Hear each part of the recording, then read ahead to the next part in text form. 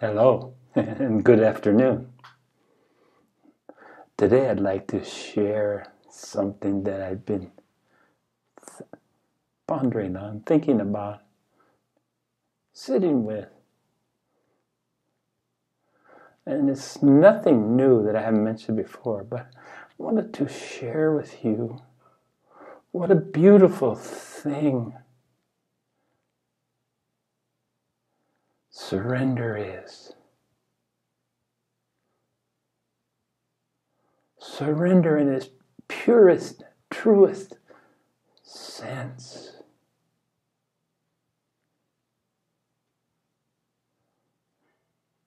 The selfless act that is the beginning, the middle, and the ending of our spiritual cycles. When you take a look at the universe, the bioverse, the multiverse, one thing is undeniable all the way down to the microcosmic level is cycles.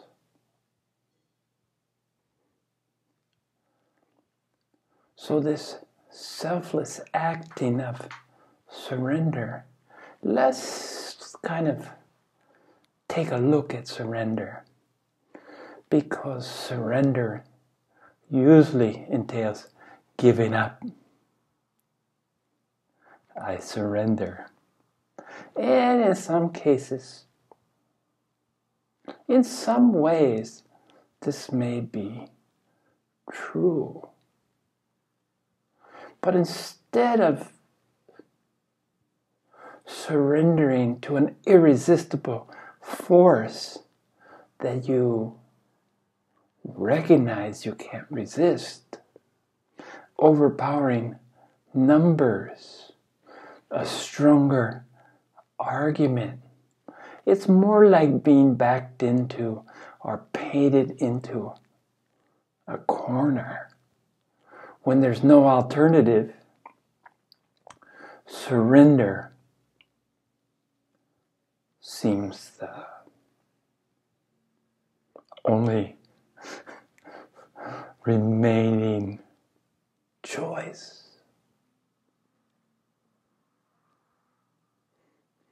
But let's look at it in the spiritual sense, because indeed, as far as I'm concerned, there's nothing else.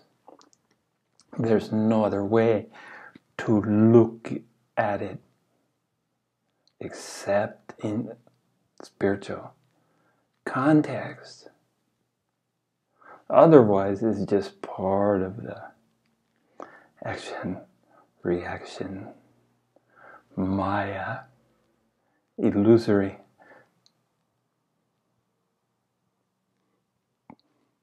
nature of what we have always thought to be so. So as you surrender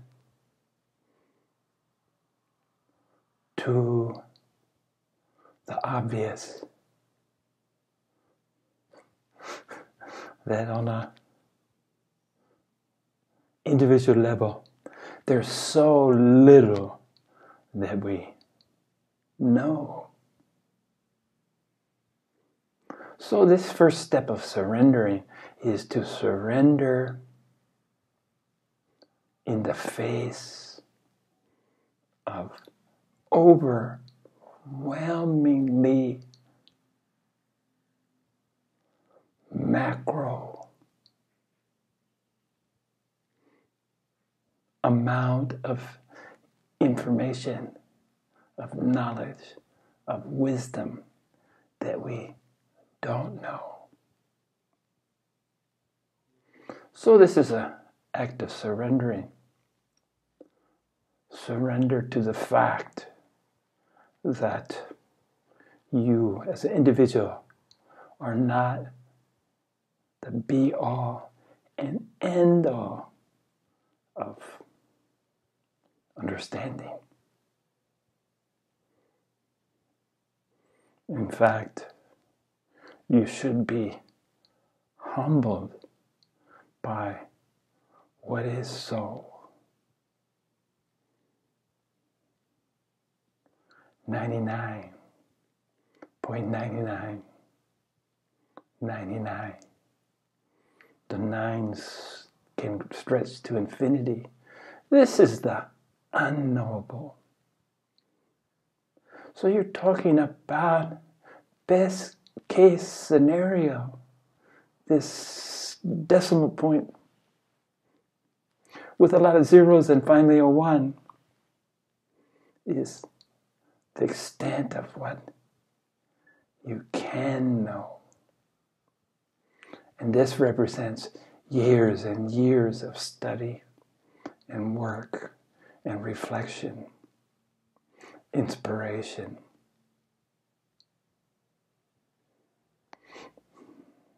And humbled, but able to be okay. As I say frequently, you surrender to the unknowable, with the caveat that life experience, accumulated information / knowledge will lead you to a wisdom where that a fraction of the unknowable can become known. But this is not without its struggle or effort to get to this point. So it's surrendering to the insignificance of ourselves as we have grown to know, protect, and in some cases love a little bit too much. This is the egoic self. As Adyashanti says, the psychological self that's really a hindrance. We hope, falsely as it turns out, that it will define who and what we are. It will set up our parameters between the barriers between us, between me and them. Whereas there are no barriers, there is no separation. Division is madness. Madness in that, in the face of overwhelming demonstration of the oneness of existence. It's madness to seek to separate, to divide oneself from the self that we all share, the inherent birthright and condition of each and every one of us. So this surrender is a process of fertilizing, encouraging to grow. Humility, to be humble in the face of what's so.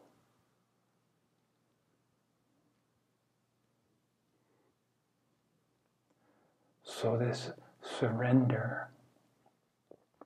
And then you come, and eventually it will come to us all when we start that first step I've mentioned.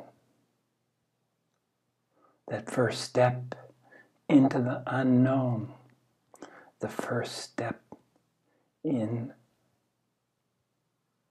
acquiring what it takes to banish fear,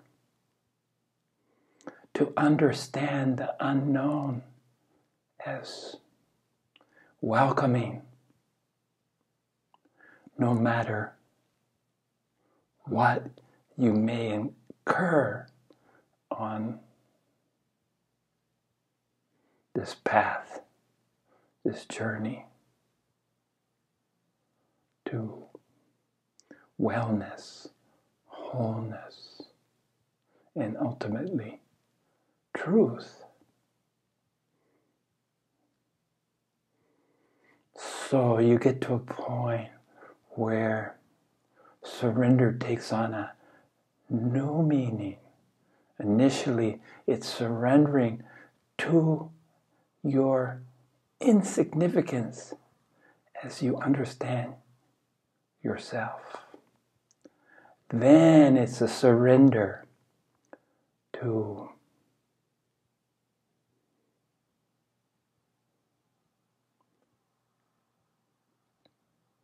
forgiving, for not living in fear any longer. Another act of surrender. You surrender these fears. Now, in the process of these steps, you're going to surrender to a teacher, quite possibly. And I must state here that it's better said to surrender to the Dharma, to the teachings, rather than an individual. The individual is just a mouthpiece to verbalize, to express the Dharma, both through words, but more importantly, through deeds, through examples. So there's a surrender. And if you've got a dependency on your teacher, your guru, your master, your sifu, your roshi, you might surrender to him or her. If you find comfort within this act, if you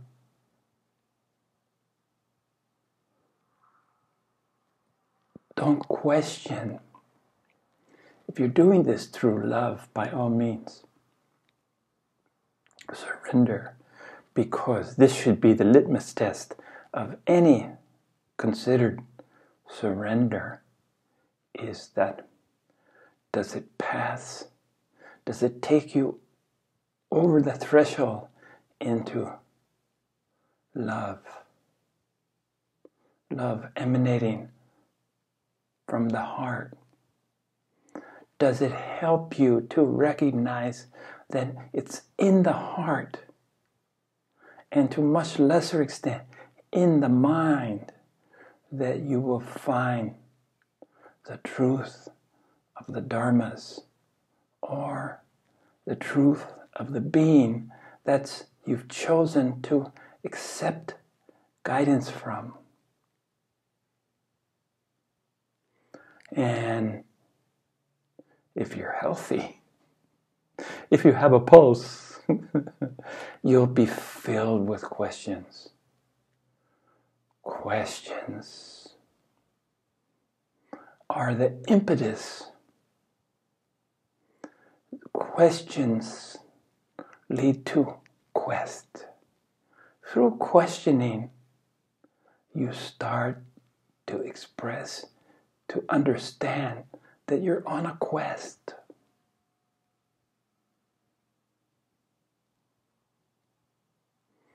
And questions are very, very helpful at this point. Necessary. But there will come a time when you surrender the need to question. And this need to not question is predicated on, number one, trust. That you don't need to know the answer. Trust that there are answers. Accept answers to your questions as you find them. But remember, just letting go is the most constructive, meaningful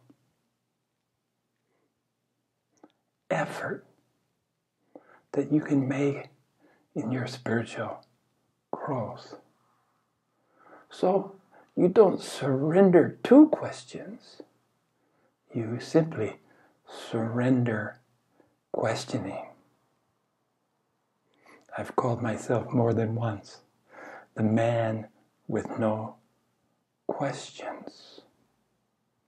And if you know anything about me as a younger man, I was nothing but questions. So to get to a place of surrendering my questioning, surrendering to not seeking answers to questions, you can appreciate the immensity of what it meant to me to reach such a state. And I always come back to my dear colleague at the university that I taught here in Taiwan, whose English was very limited. And as I got to know her better, I was full of all the questions about why this, why that, how does this work, about the new culture that I found myself in.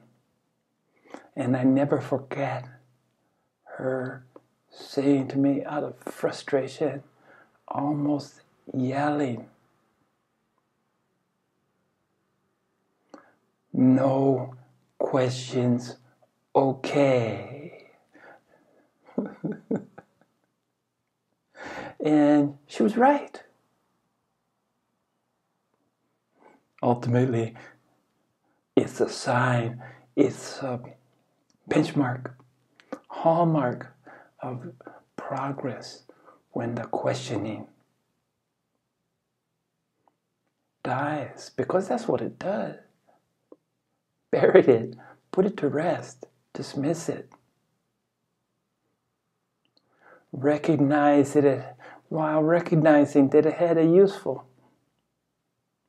It had a purpose, but like all purposes, they have endings as well. And it's being able to recognize endings, which is probably more difficult. The acceptance of endings is probably more difficult than recognizing beginnings. And that's the nature of things. We hold on to things that we think misguidedly, mostly, that we have come to know, and put them to rest in a state of thankfulness and appreciation for their assistance on your journey, your step-by-step journey. So now we're learning to practice surrender at a deeper, more meaningful level. And one thing I do know is that surrender is a daily,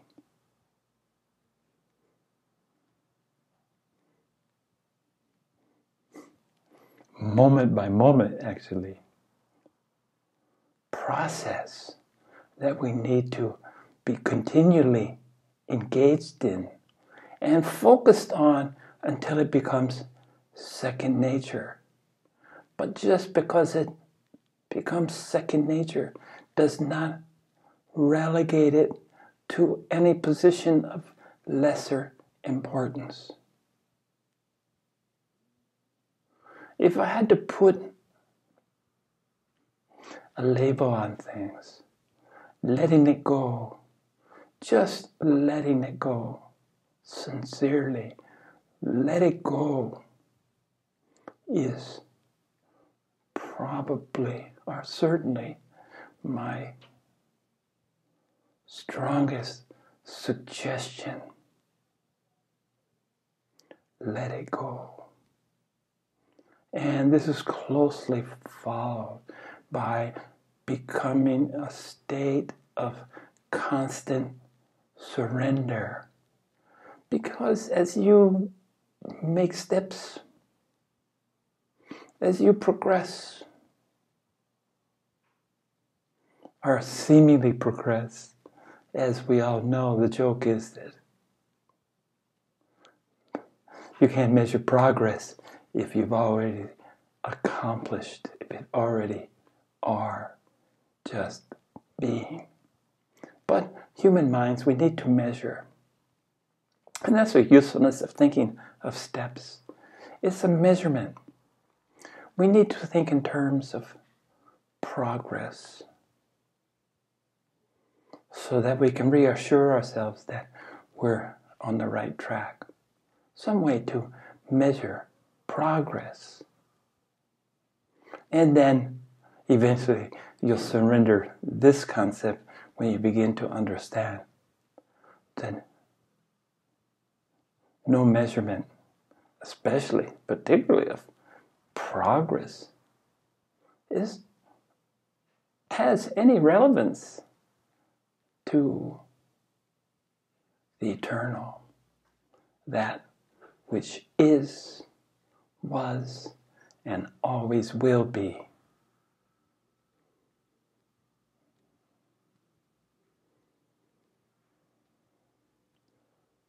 Surrender, and surrender yet again.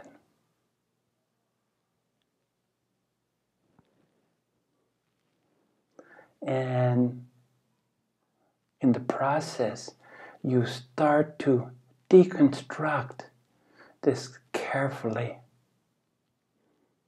constructed egoic self. Some may feel that this is their sense of self, and this is indeed their accomplishment through life to more deeply understand themselves. But that's such a superficial understanding, and it pales in the face of the ultimate rumblings, the ultimate beginnings of true understanding. So you've gone through this step of surrendering. You're consciously practicing the act of continual forgiveness until it becomes an unconscious action. In that you habitually do it just as you breathe in, breathe out, live heartbeat to heartbeat. But the truth is, through the unconscious, we find our way to the conscious in its most elevated state, so far beyond our understanding of what we considered consciousness, which is just another word for our egoic self. So you're deconstructing through this process, you're deconstructing everything that you thought was you and the world that you thought you lived in. This is the Maya, the illusion of thinking that the world we've created, the world we see, is somehow the real world. And that's pretty laughable when you think about it seriously. That you can take a leap of faith, as you will, from the idea that you're seeing things as they really are. And to believe that you are seeing anything other than a delusionary, almost pathetic when you look at it. The needs of the ego are pathetic. It wants to survive, and it will do anything to survive. So as you see, as you feel, as you understand on the deepest level the falsity of what you previously believed as almost gospel, as if your words were God's words.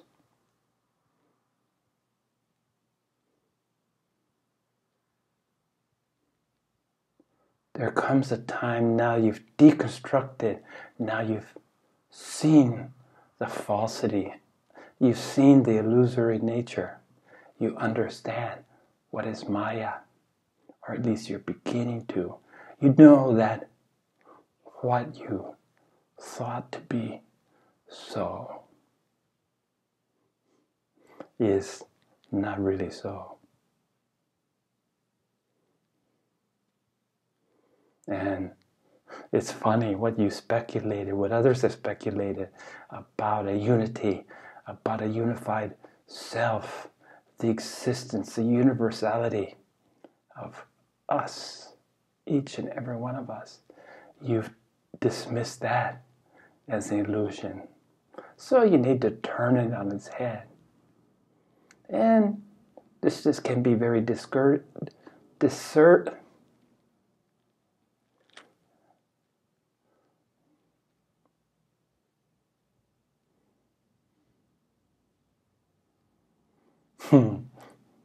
the word eludes me. But needless to say, an event of this momencity, of finally grasping that everything you thought was so is not so. And everything that you thought couldn't be so is so. So when you see this false construct, this egoic, this psychological self, when it's exposed as the charlatan it really is, then you surrender your ego. So now surrender is taking on a slightly different. Before you used to surrender to. Now you begin surrendering up.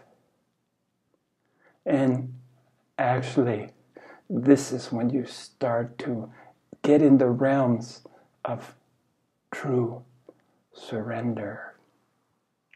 You surrender up your false sense of self.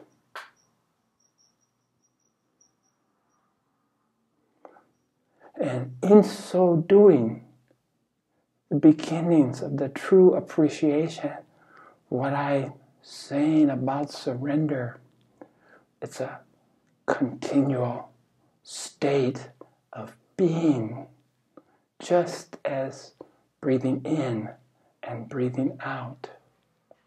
It's part of the cycle. It's part of the rhythm of the universe. And everything in the universe practices this continual act of surrendering.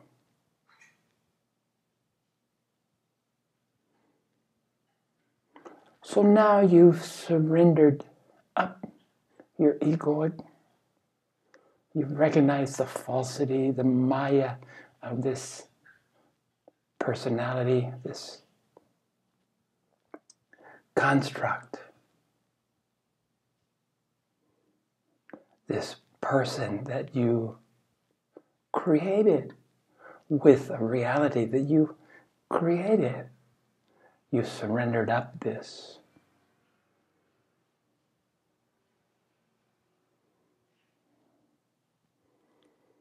And you're ready to really begin the understanding of surrender.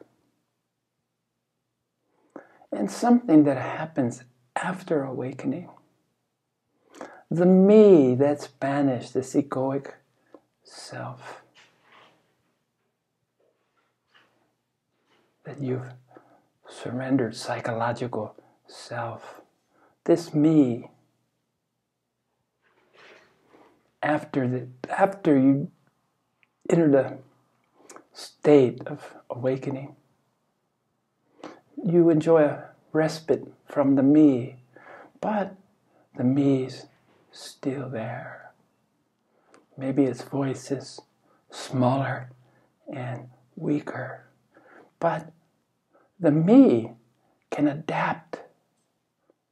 The me can be the me of a special enlightened being.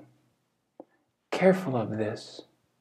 It's the biggest trap when you think you're special or different because you went through this very normal process of awakening, birthright of one and all. But somehow the me assumes the spiritual mantle. Beware. This is a difficult one to overcome. And if you look closely, you're no longer practicing surrender. You need to surrender this spiritual ego.